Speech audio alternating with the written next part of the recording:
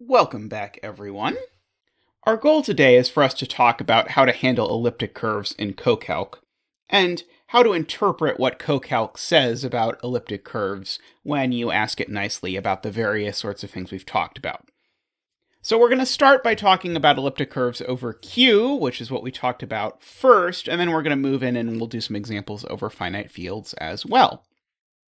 So as our basic example today, let's start with the curve y squared equals x cubed minus 2x plus 21. So this is just a somewhat random curve that I happen to choose. And let's go ahead and pull up a CoCalc window and see how we would get CoCalc to think about this curve. Remember that when we're defining an elliptic curve, we're really thinking about two numbers. So when I wrote y squared equals x cubed minus 2x plus 21 to be the equation of this curve, really the only things that I'm using are the minus 2 and the plus 21. And in fact, in order to generate an elliptic curve in CoCalc, you really only need to give it those two numbers. So I enter this command, e equals elliptic curve, parentheses, brackets, minus 2 comma 21. E is just the name I'm giving to the curve. And then if I ask Sage to tell me what E is, Sage will happily tell me, yes, this is the elliptic curve with equation y squared equals x cubed minus 2x plus 21 over the field of rational numbers, so meaning over Q. That is exactly what we wanted. Great. Now, what kinds of things are we going to want to do with this elliptic curve? Well, to start with, we might want to do things like add points or multiply points. So let's just look for points on this curve. And so one point you might notice here is that if x is minus 3, the right-hand side here turns into minus 27 plus 6 plus 21, which is 0. So one point here will be minus 3 comma 0. And another point you might notice here is that if I take x to be 2, then I'll get 8 minus 4 plus 21. That is 25. So I could take x is 2 and y is 5. So to tell Sage we want to think about these points, we need to enter the points, x-coordinate, then y-coordinate, and we need to put an e in front. Remember, e is just the name we gave our elliptic curve. If you'd called it something else, you would need to write something different. But here, for example, in order to define p, I'm just going to write p equals e of minus 3, 0. Now, do note that Sage is intelligent about this, so if you try and, for example, enter a point that's not actually on the curve, it will correctly yell at you. Now, once you've told Sage you are thinking of these as points on this elliptic curve, you perform the operations with them exactly like you'd think. So, for example, if I type p plus q, it will just add the points on the elliptic curve for me. And so we see, for example, that p plus q is the point 2 minus 5, and then there's this 1. And so I wanted to remind you, Sage is always going to write coordinates of points what it calls projectively. So that is the point that we would write as 2 minus 5. Sage is always going to want to write as 2 minus 5, 1. And these colons here are just a way of saying that it is writing it in that form. But whenever Sage is talking about a point, you can just mentally translate it back to our way of thinking about things by just taking off this colon 1 at the end and changing this colon to a comma. So these two are just different ways of writing the same thing.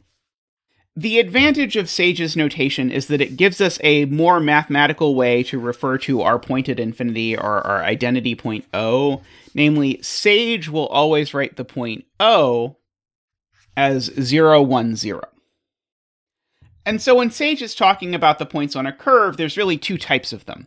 There's points that are O, in which case Sage will write exactly 0, 1, 0. And for all other points, this third coordinate here that Sage invents will just be 1. Now, note that although Sage will always present these things to you in this notation, Sage will be perfectly happy for you to describe points in the notation that we're familiar with, as we did here when we were defining p and q. So that won't be a problem. So all of this is by way of saying that what we've learned here is that p plus q is the point that we would write as 2 minus 5. Now, if I want to add p to itself, I could write p plus p, or I can write 2 times p. And you'll see that 2 times p now is giving me the point 0, 1, 0. And that, remember, is the point O. If you look back at what p is a point on the x-axis. And so remember, whenever we add a point on the x-axis to itself, we're supposed to get the point O. So Sage correctly knows how to handle all of these fringe cases of how we add points on elliptic curves. If you instead took 2 times q, then what you would see is that 2 times q is actually this thing we called p before. And so what that means is if I keep adding q to itself, I'm going to end up stuck in a loop pretty quickly. Note this underscore, by the way, just stands for the answer to the previous calculation.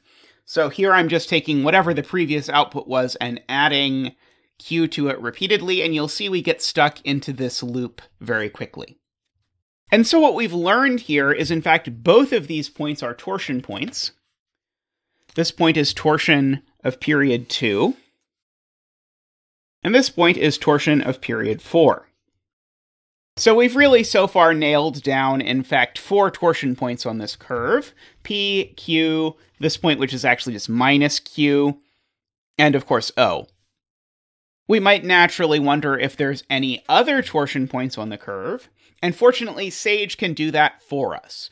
Remember, this is something we actually explained completely how to do algorithmically, all in terms of the Nagel-Lutz theorem and the rational root theorem. But Sage can do it for us. To do that, we just ask Sage what the torsion points of E are, and it will just spit out a list. And so it turns out that we actually just already found all of the torsion points of our curve.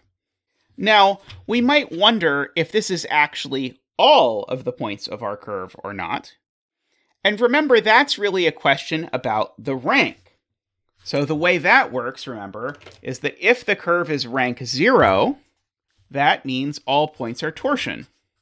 And rank bigger than 0 means not all points are torsion. Or alternatively, you could phrase it as there are infinitely many points. But fortunately, we can ask Sage, hey, what's the rank of this curve? And Sage will happily tell us that the rank of this curve is 1. Which, of course, means that there are other solutions to this equation that we haven't found yet. But remember, the rank being 1 means there's one single solution that you could write down that, together with the torsion points we already wrote down, would give us all of the points on the curve. We can even ask Sage what that point is by using the command .gens, which just stands for generators. And so we will see here that the points on E are generated by the torsion points together with the single point 6, 15. Now, I should mention these commands, the .rank and .gens, will work well on elliptic curves where the rank is small, and particularly where the A and B from the defining equation are small. You will certainly run into curves that will break Sage pretty quickly if you start trying to enter larger numbers and asking these questions. In particular, there is no algorithmically known way to prove the rank of a lot of large rank curves. So you're not going to be able to find some really humongous rank curve and then have Sage just tell you, oh yeah, definitely this is this rank and I've calculated it for you. So be warned about that. And if you experiment around, you'll get to find all sorts of interesting error messages that will tell you things about Tate-Shafarevich groups and all manner of other things. Now, our point addition example before wasn't very impressive, so let's go ahead and now take this generator, I'm going to call it R, and let's look at what happens when we add this point to itself repeatedly. And so you can see the pattern that we experienced when we started looking at solutions to these sorts of equations by hand and adding them to themselves repeatedly, and they went from nice integral solutions to, well, we'll say less nice rational solutions and sort of rapidly ballooned up. You'll see we can subject Sage to the same thing and see that these points indeed get worse and worse and worse, as we kind of have come to expect at this point. Speaking of nice integer solutions, we can also just ask Sage, hey, what are all the integer solutions to this particular elliptic curve? And it's a result we briefly mentioned in class, but I'll reiterate it here. All elliptic curves have only a finite number of integral points. And if you're lucky, Sage will be able to find them. If Sage can't find them, it will tell you. Now, I will note when Sage is giving you the integral points on an elliptic curve, it will only give you one out of the pair of points that are mirrored across the x-axis. So, in particular, out of that pair, it will only give you the one with non-negative y-coordinate. And so we saw, for example, that both 2, 5 and 2, minus 5 are points on this curve. Sage only lists 2, 5 because Sage knows that we know that as soon as 2, 5 is an integral solution, so is 2, minus 5. You can see here that, in fact, there's another integer point that we haven't seen yet, namely this point 1770. But then, that's the whole list for this particular curve. One famous problem in number theory that ends up being related to elliptic curves is what's called the congruent number problem. And this isn't really one problem. It's really a problem for every positive integer. And so the question here really is, for a particular positive integer n, is there a right triangle, all of whose side lengths are rational, whose area is n? That's the question. And so you could ask this for each n. So for example, if you choose n equals 6, this is actually the easiest one, because if you took the right triangle whose side lengths are 3, 4, and 5, then the area of this triangle is half of 3 times 4, which is 6. And so when the answer to this question is yes, we say n is a congruent number. So 6 is a congruent number. This example, though, makes this problem out to be a little nicer than it actually is. Because if I ask you if 5 is a congruent number, you might think through the right triangles that you know and convince yourself, okay, I don't know one where n is 5. But that's just because you've never before thought about the triangle whose side lengths are 20 over 3, 3 over 2, and 41 over 6. In order to check that this is really a right triangle, you have to use the Pythagorean theorem, so you have to check that 20 over 3 squared plus 3 over 2 squared is the same thing as 41 over 6 squared, but I'll leave it to you to convince yourself of that. And then to convince yourself that it really has area 5, you just have to take 20 over 3 and multiply it by 3 over 2, and then multiply that by a half, and see that the answer you get is in fact 5. It turns out that actually whether a particular number is congruent or not is connected very closely to a related elliptic curve. Namely, a number n is congruent if and only if the rank of the elliptic curve y squared equals x cubed minus n squared x is greater than or equal to 1. The proof of this theorem is a pretty far way away from what I want to talk about today. But the nice thing is, if we have Sage available to us, we can use Sage to check whether any particular number is congruent by looking at these elliptic curves and checking their rank. So, for example, if I want to know if 1 is congruent, then I should just look at the elliptic curve y squared equals x cubed minus x and calculate its rank. Having done so, we see that the rank of this curve is 0, and hence 1 is not a congruent number. That is to say that there is no right triangle with rational side lengths whose area is 1. Like so many things, this is a result that maybe was first proven by Fermat, although he didn't necessarily write it down super well. But in fact, actually, 1, 2, and 3 are all not congruent numbers. It is not possible to write down a rational right triangle whose area is 1, 2, or 3. And that can be proven by calculating the ranks of these curves. Now, 6, we decided, was a congruent number, so let's check that if I actually write down this elliptic curve with n equals 6, that the rank really is at least greater than or equal to 1. Remember, by the way, that the curve is x cubed minus n squared x, so I need to put a 36 here if I want to look at this for 6. And so, indeed, we see that the rank here is 1, which is, well, greater than or equal to 1, and so that means that 6 is a congruent number, at least if you believe this weird theorem that I showed you. Of course, once the elliptic curve has rank greater than or equal to 1, you might be interested in figuring out, say, what the generator is. And here you can see that this point minus 39 actually generates all of the points together with the torsion. None of this is especially impressive, and all was done well before there were computers. But here's a question that I want to ask, and this I will definitely need the computer to answer. Is 157 a congruent number? That is there a right triangle with rational side lengths whose area is 157? Well, by the theorem, that's going to come down to understanding the rank of the curve y squared equals x cubed minus 157 squared x. So in other words, we need to decide, is there a rational solution to this equation or not? Note, by the way, if you take, for example, the solution where x is 0, which is definitely a solution to this equation, it gives you a torsion point, so that doesn't affect the rank. I need a non-trivial solution to this equation. That's a pretty concrete question, but it's also a pretty hard question.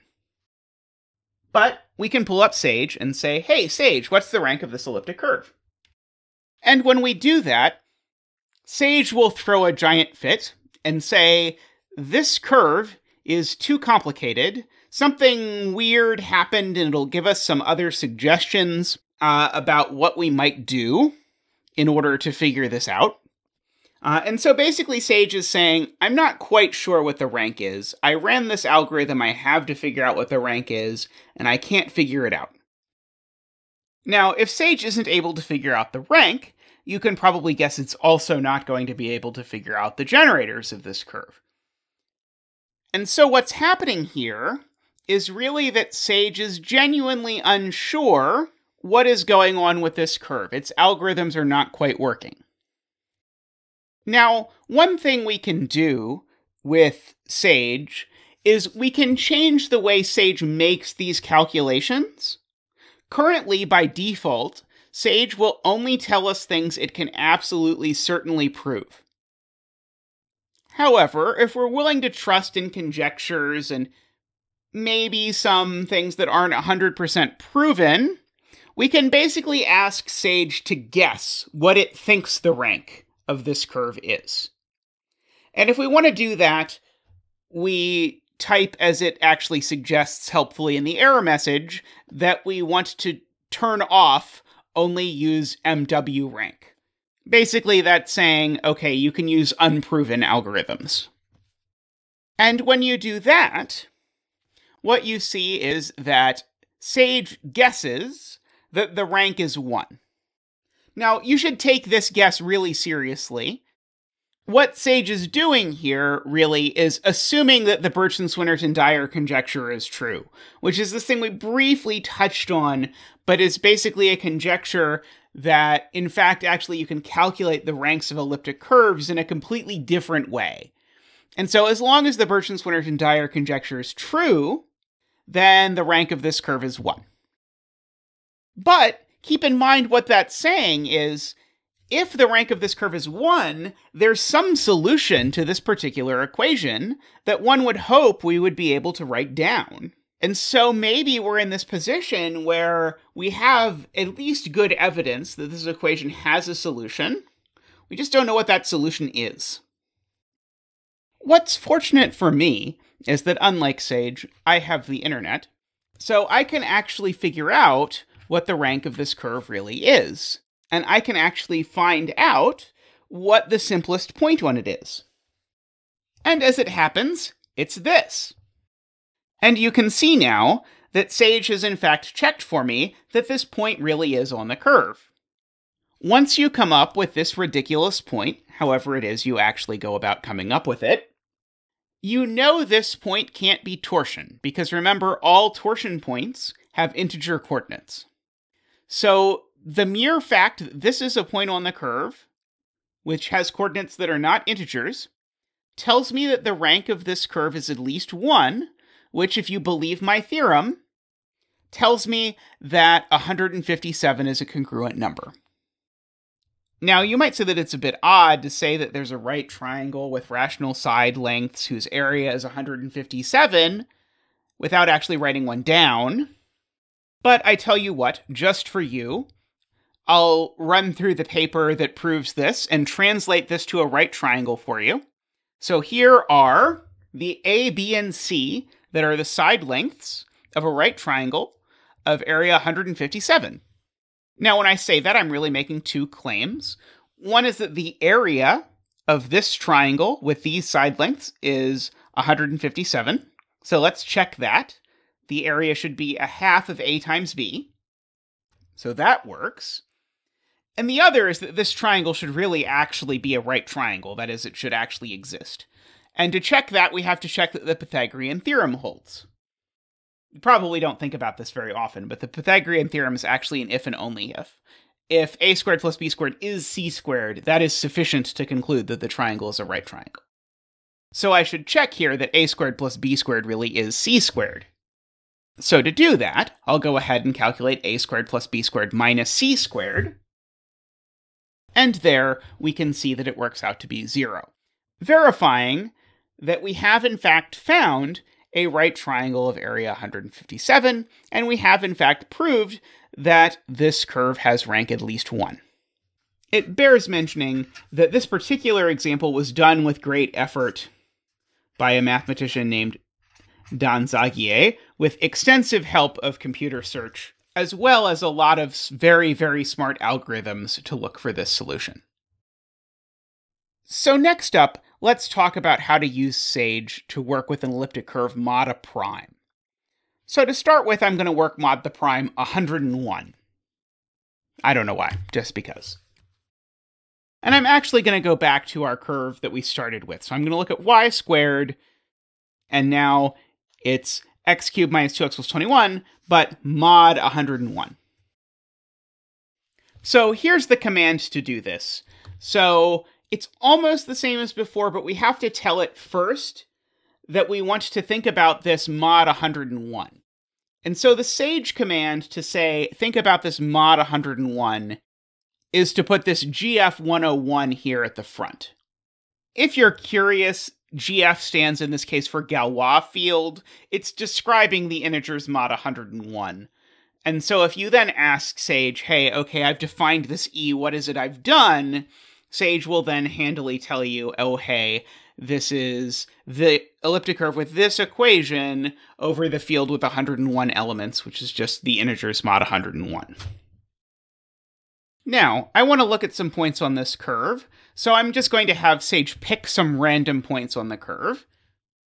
And so I'll go ahead and pick P and Q, and they'll just be random points on this particular curve. And so in this instance, Sage has generated the point 111 and the point 2764. And I will leave it to you to verify that 111 and 2764 are both really on this curve. As before, if we want to calculate P plus Q or 2P or any multiple of P, we can just do that by typing the things that we would naturally think to type. Again, because we defined the elliptic curve here to be defined mod 101, Sage is automatically going to treat P and Q as being on this elliptic curve mod 101. Now, as we've noted before, and as I'm showing you here, one key feature of an elliptic curve mod a prime is that as you add the point to itself over and over and over again, it doesn't get any more complicated. There are no denominators floating around here, because there aren't any denominators mod 101.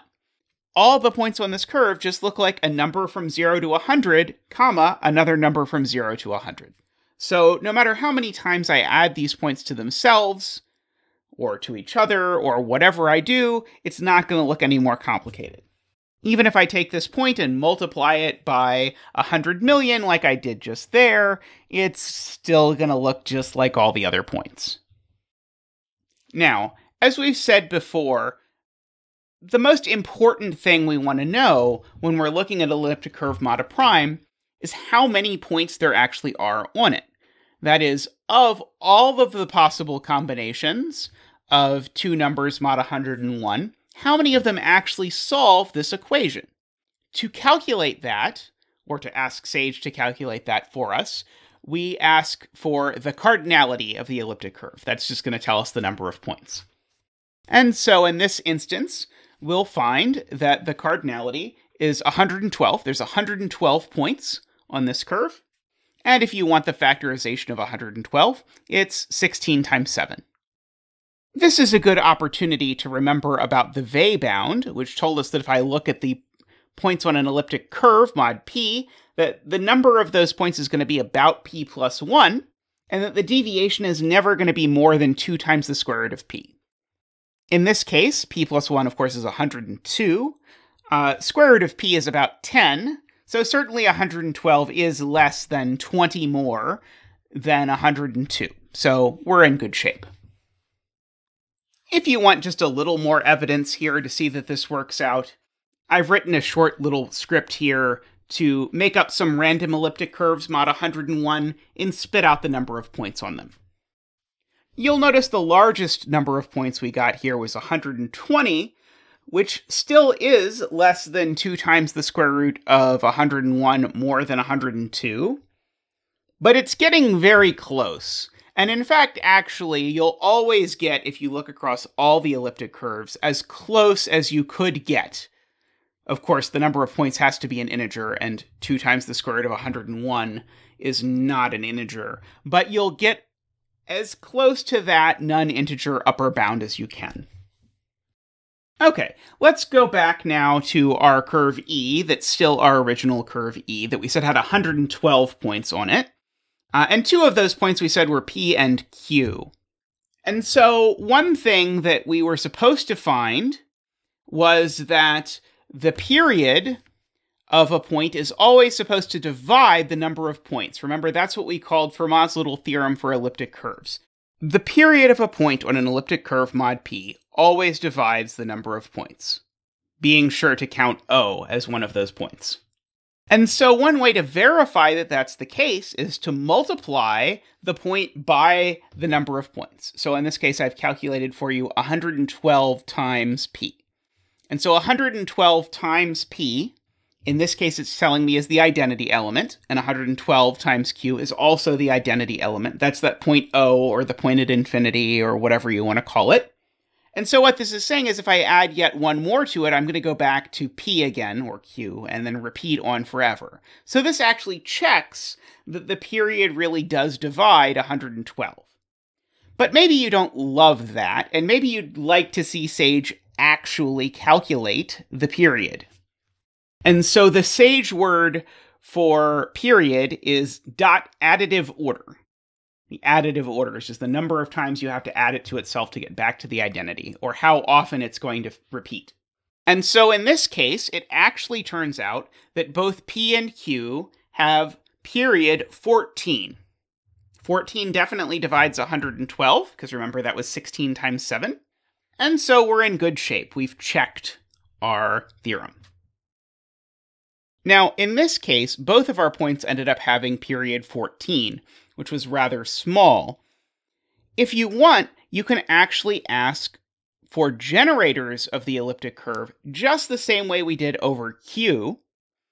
But now when we ask for generators, we're asking for something slightly different. Because remember, over Q, when we spoke about generators, we were saying, okay, take all the torsion points, and then the generators are the things I need beyond the torsion points in order to get all the points on the curve. Well, since I'm now working mod 101, all the points are torsion points. And so in particular, since all the points are torsion points, that means it wouldn't make any sense to ask for what points I need beyond the torsion points. And so instead, when you ask for generators, what you're really getting is a list of the points mod 101, that if you combine those, you'll get actually all the points mod 101. And so you'll see here it gives us two generators, 3710 and 2194. And so, if you like, we can actually calculate the periods of the generators, and you can see the first generator there actually has period 56, and that's actually the largest period that we can find on this particular curve. All right, so I think that covers just about all the things that we've done with elliptic curves and how to do them in Sage. So all of these calculations that we've made and talked about, we should now be able to do, at least for a lot of curves in Sage, without too much trouble. All right, so I'm going to wrap this up here. There'll be a homework assignment where you get to put some of this into practice. But until then, have a good day, and I'll see you next time.